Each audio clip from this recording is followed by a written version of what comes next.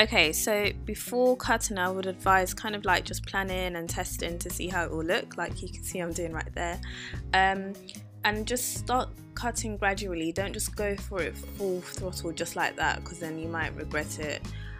So as you can see, I'm literally just cutting it gradually, and layering it as I go along. I'm being cautious of how it's framing her face, so every now and then you'll see me kind of like readjusting the hair, kind of shaking it in her face to see what suits her, whether a fringe suits her.